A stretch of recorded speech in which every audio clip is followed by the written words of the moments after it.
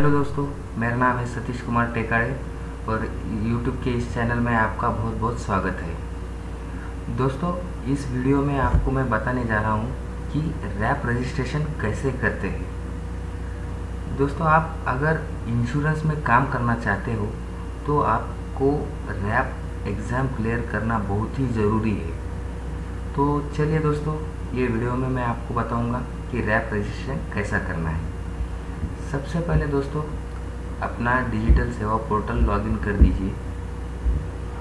यहाँ सर्विसेज में आने के बाद यहाँ रैप रजिस्ट्रेशन का तुम्हें सर्विस ये दिख जाएगा, तो इस पर क्लिक कर दीजिए। देखिए दोस्तों, ये विंडो ओपन हो रही है।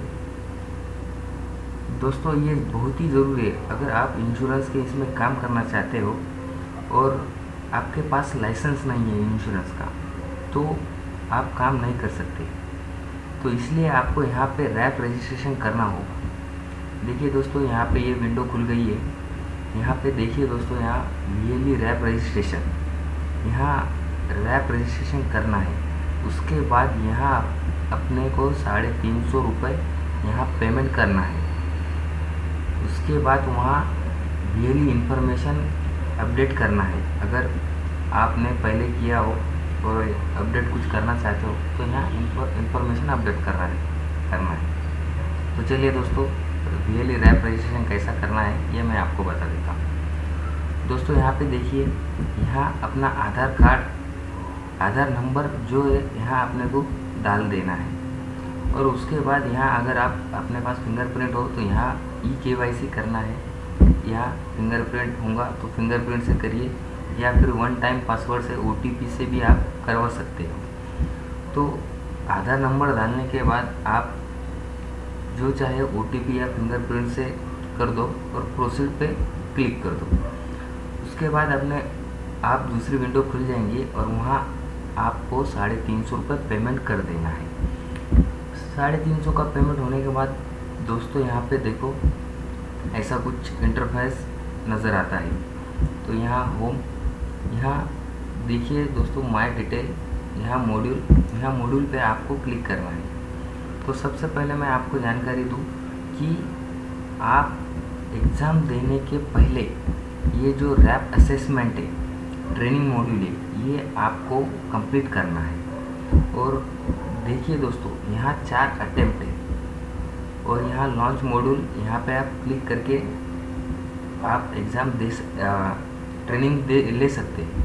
देखिए दोस्तों, यहाँ असेसमेंट आपको पढ़ना है, इसकी स्टडी करना है और उसके बाद यहाँ आपको टेस्ट देना है।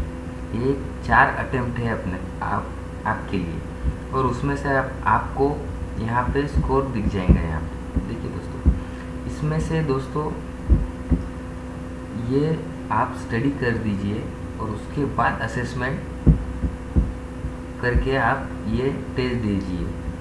और देखिए दोस्तों, इसमें इंग्लिश, हिंदी, बंगाली और गुजराती, ये 4 लैंग्वेज है। लेकिन दोस्तों, मैं आपको बताने जाता हूँ कि इसमें सिर्फ इंग्लिश में ही आप टेस्ट दे सकते हैं। देखिए दोस्तों, यहाँ आप इंग्लिश में ही दे सकते हैं, लेकिन एग्ज़ाम के वक्त इंग्लिश और हिंदी दोनों में ही आपको एग्ज़ाम दे सकते हैं आप। तो दोस्तों, मैं आपको फिर से बताने जा रहा हूँ, ये एग्ज़ाम थोड़ी हार्ड रहती है, इसलिए आपको पूरी तरीके से स्टडी करना है।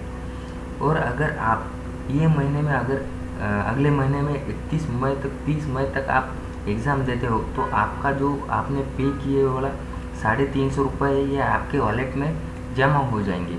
इसका मतलब आप फ्री में एग्ज़ाम दे सकते हो। तो दोस्तों, अच्छी सी तैयारी करो, एग्ज़ाम पास करो और उसके बाद अपना लाइसेंस मिल जाएगा, आपको अपना ये लाइसेंस मिल जाएगा।